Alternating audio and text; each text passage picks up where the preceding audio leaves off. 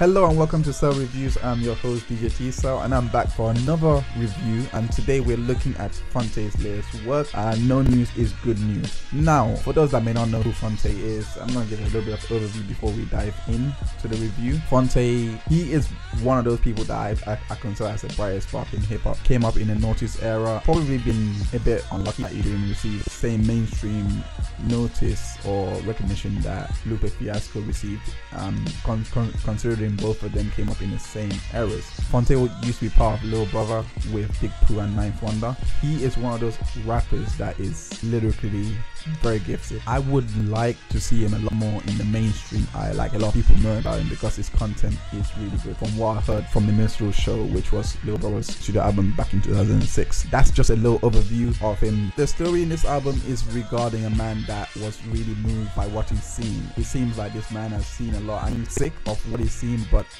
he's not sick in the term of like he's looking for aggressive change. He's more sick and he's aware of the fact that it's going to require a gradual change from everybody. So he has taken on the stance of becoming more of a teacher, more of a guiding counselor, rather than someone who is going at it to try and really educate.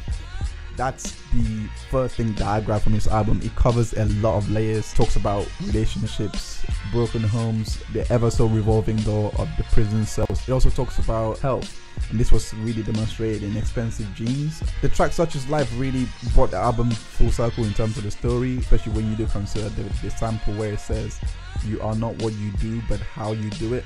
This created such an open interpretation. This didn't just transcend to what he was talking about in terms of drugs. In this case, he was really hitting home on that, which was what the song was about. You're not a drug addict. Is how you relieve your stress. Is what defines who you are. So if you're doing drugs, he's actually offering you the other option of, okay, you don't have to use drugs to escape whatever trouble you're going through. You can use other outlets. That's what's going to define who you are, those choices that you make. Moving on from that, the way he delivered his message was exquisite. The lyrical content in this album was actually very rich. The skill of raps, the way he used, it was very creative. It was probably the most creative piece I've heard this year. And I still have a lot of albums to listen to. So I don't think the jury's out. I really think that this is the most creative piece I've heard this year. The reason why I say that is because I'm not sure how many people pick this up. When you listen to Pastor Tigalo, he actually created this character, and the way he used him to convey a greater message was ingenious. The reason why I say this is because from the tracks from Tigalo to until I believe it was Find Your Love Again, he was actually very preachy. He addressed his topics like this, not to come across as condescending or anything like that, but just to come across as a guidance, or it gives you the comfort that you're not being talked at, but you're being guided. I think he created that character, and the reason why I believe he created that character was the pure fact of every time you hear the sample going Tigalo, Tigalo, Tigalo, Tigalo, and you know that this character is present and this character is about to say something. So every time this character comes, he's actually offering good news, which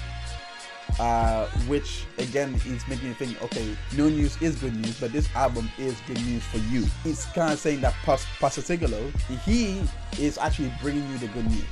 You know, that he is actually bringing you what you should hear and giving you that little bit of hope. You know, I love the creativity there, because it really made the album an easy hip-hop listening, and I was really impressed on how it delivered and how much he was able to create such harmony with his stories and fit so much into just 10 tracks. I just tell young artists all the time, use every tool in your toolbox, because you never know which one is gonna knock down the wall. You never know what your thing may be. Style, I felt it was a bit one-dimensional. I was let down because I was expecting some sort of energy change. It's each to their own in terms of what you are listening for.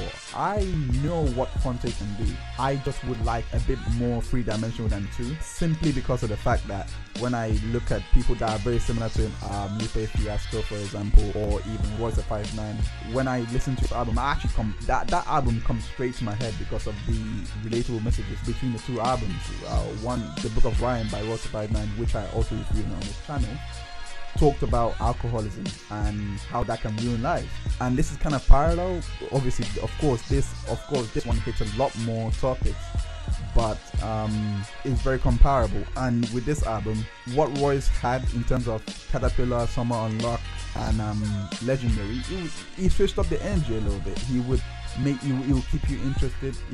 Like he anticipated that. However, this album doesn't really have that, because I listen to his songs again and again. I enjoy the content because I actually do enjoy to be guided and, you know, counsel a little bit. Like I feel like I need to take something away from it. Some artists, if you're blessed enough to where it's like, listen, your fans, they're right. I don't care if you got a hit. Yep. I don't care if you know how hot you are, how hot you not. We ride with you.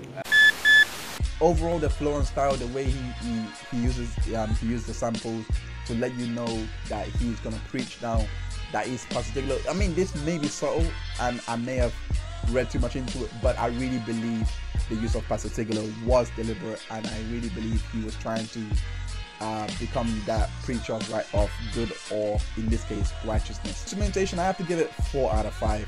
You have Joseph Lineberg on the production. You also have Lebo Springsteen, who also known as Levon Harris, who these two are heavyweights, because Joseph Lineberg is known for his work in Kendrick Lamar's To Pimp a Butterfly album. He pretty much contributed in 6 tracks of that, one notably These Walls, and as well as Mortal Man. With him, as well as Levon Harris, who has worked with a wealth of artists, but the most notable work that he's done is Diamonds from Sierra Leone, with Kanye West. With this wealth of talent going into the album, as well as upcoming talent, you have a very big idea that this is going to be the best sounding album that you've ever heard. And it's true, it really was. That being said, it's a great sounding album, don't get me wrong. The point I'm making is, you have this Phonte, I believe he has a good hit in it, I believe, but I come to listen to this album, and